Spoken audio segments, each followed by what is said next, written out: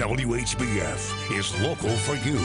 This is Local 4 News this morning.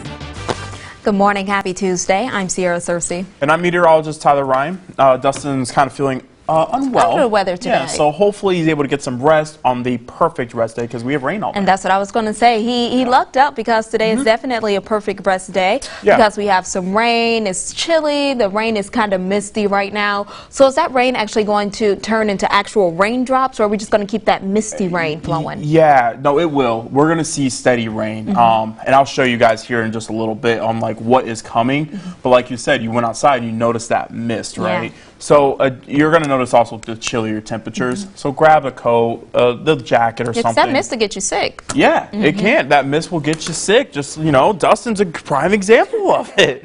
No, hopefully he is feeling a little bit better. But yeah, no, we're tracking that mist this morning, but we are also going to be seeing steady rain over the next several hours. And I'll show you that in just a second. But right now, I want to point something out to you. Look at these. These are temperatures, right? Upper 40s. Well, nearly 20 degrees cooler than what we were 24 hours ago. And you can see that here on our temperature change map. 18 degrees cooler in the Quad Cities. But the further west you go, Fairfield 27 degrees cooler. Des Moines, you're 31 degrees cooler. So we have that northwesterly flow bringing in that cooler air from the north. And that's what we're going to be seeing today. It's still not going to be a horrible day. I mean, highs getting up in the mid-50s. Tomorrow, upper 50s, sunny skies return to the forecast on Wednesday. But with that said, we are tracking those rain showers today. So grab the rain gear as you step outside, and that coat, of course. Looking at the radar, you got Princeton over here. Got a few showers working their way on in, as well as Equani, Galesburg, and down in Peoria. And a little bit of this green, a little bit of noise. But yeah, we are picking up some mist in here in the QC. But I mentioned steady rain showers just now entering the southern half of Iowa, on the border of Iowa and Missouri.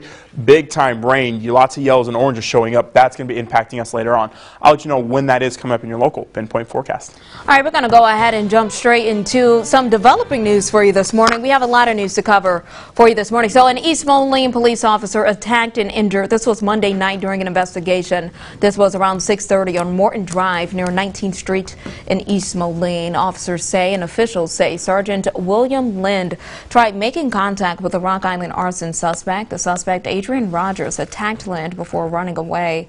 Officers then found Lind unconscious with head injuries. He was hospitalized, and now his injuries are considered to be life-threatening. Just before 11 p.m. this is a suspect, Adrian Rogers. He was found in Kelowna and taken into custody.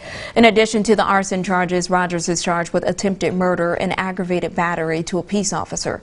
He's now in Henry County Jail on a $1 million bond. A few hours later, a fire on West 2nd Street near Sturtevant a little before 10 p.m. Our team did not see flames or smoke there, but we could see hoses being taken toward the back of that structure that you're looking at on your screen. A Mid-American truck was on the scene there. No word on any damage or injuries. A car left the road and ended up in a ditch. This was shortly after midnight in Rock Island on Andalusia Road near Centennial Expressway. Traffic blocked off for some time in the direction of Andalusia, and that caused some noticeable delays there. No word on any injuries, and for all of these stories, we'll be sure to bring you some updates as soon as we get more information. Bettendorf firefighters are now investigating a house fire from over the weekend. Early Sunday morning, firefighters were called to Brambleberry Court. Crews arrived and they saw heavy smoke and flames coming from the back of that home there. Thankfully, no one was hurt. The two people who live in that home were able to get out safely. There was fire and smoke damage throughout that home. We now know the name of the man Illinois State Police shot at a home in Morrison early Friday morning. An update for you this morning. Investigators say 48-year-old Aaron Link was armed and shot by a state trooper. State police say there was a warrant to look for methamphetamine at his home. Officers say they heard gunshots as they were going inside the house.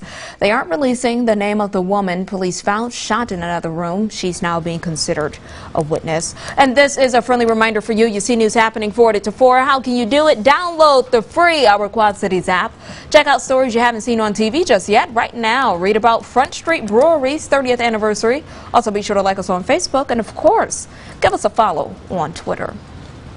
This is exciting news for us here in the Quad Cities. So a new high-tech machine is coming to the Rock Island Arsenal and is getting the world's largest 3D metal printer. So this printer can do a lot. It's the printer, and it's going to be called the Jointless Hole Large Format Tool.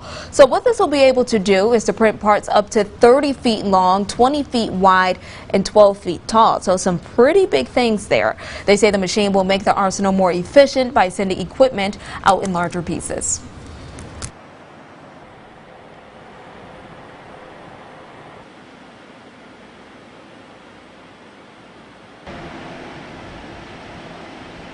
Bustos and U.S. Senator Dick Durbin were also at that announcement. They talked about the benefits of that 3D printer.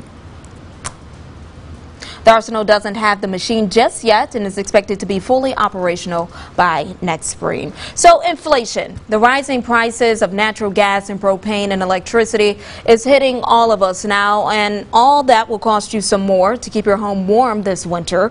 And there are some things that you can actually do to try to save some money at home. Local 4's Melanie Anderson now reports that buying some different equipment could actually offset those higher prices. Take a look. A recent report from the U.S. Energy Information Administration projects compared to 2021, utility costs will be higher. Heating bills will increase 28%, heating oil will increase 27%, and electricity will increase 10%. So they are predicting heating costs to go up this winter, but it is a prediction, and we're seeing it happen already with everything else, the cost of all goods and services that we're using now. Ben Bocox has been with Doug's Heating and Air Conditioning for 20 years. It's a good business to be in. It'll always be here. It's not going anywhere. People always need heating and cooling. Over half of U.S. households rely on natural gas for heat, and just over 10% rely on heating oil or propane. Bocox says many homeowners are taking advantage of some alternatives to help with the cost of natural gas.